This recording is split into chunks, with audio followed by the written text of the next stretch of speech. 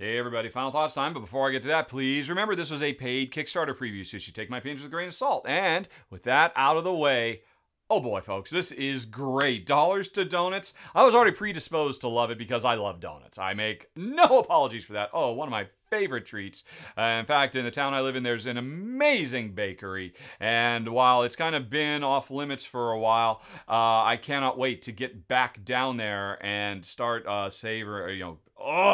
and this game, it just tempts me. But anyway, it's a really sharp design, and honestly, that should come as no surprise because it is from the same design group as last year's very big hit, Point Salad, which, if you don't know, was a hugely popular, great gateway card drafting game, all about trying to do combo salad point generating tableau stuff. It was very, very sharp. Everybody loved it, and these three designers have now switched from the healthy end of the spectrum to the exact opposite, making a brilliant little tile layer that just does so much fun stuff. And I gotta say, the thing I like most about this is, and I play a lot of tiling games. Tiling is one of my favorite things in board gaming to do, and I love the sloppiness of this. The fact that you are not required to stay within the bounds of your grid. And in fact, there's no way you will. There's no bonus points to be had for doing it. No points for style. In this game, it is all about trying to wrestle these ridiculous tiles.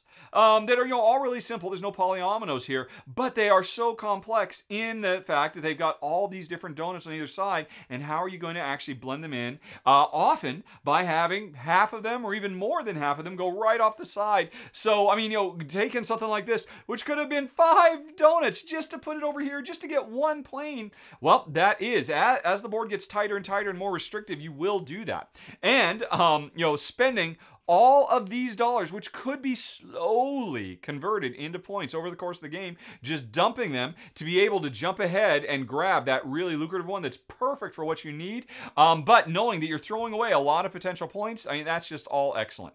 And it goes above and beyond because it's not just about the donuts, it's a set collection game, so we've got to get the donuts to appease the customers, but not just to get points off of them, but a whole set collection element with the different neighborhoods that are associated with the different customers. There is a surprising amount going on in this game, and the core game itself is just so clean and simple. Every turn, buy a tile, put it out there. As a bonus, place one of your money tiles out to fill in a hole, most often with donut holes. Just love the thematic resonance there, and yeah, it's just delightful. I'm trying to think of something, I could poke a hole, some kind of issue with the design, but I'm not quite sure what I could possibly point out. The game gives you all this freedom. If you ever feel like you've got a noose around your neck, it's your own fault because you took chances and did not build with what's coming in the future in mind. But you know what? Even like in the game you saw me playing right now, I bankrupted myself. But even still, always being forced to take the leftmost tile because of the freedom this game gives you. There's a dozen different ways I could put this, including hanging them off the edge just to get that single brown that I need, which is either worth 2 points or translates to another customer.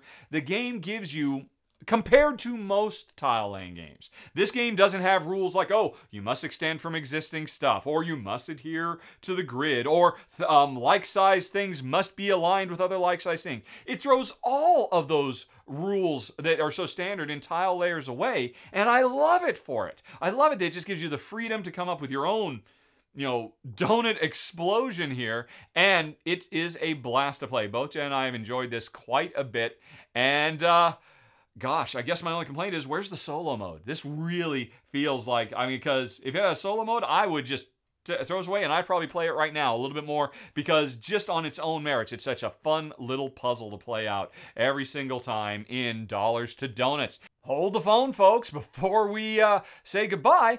I just heard from the publisher they are developing a solo mode right now.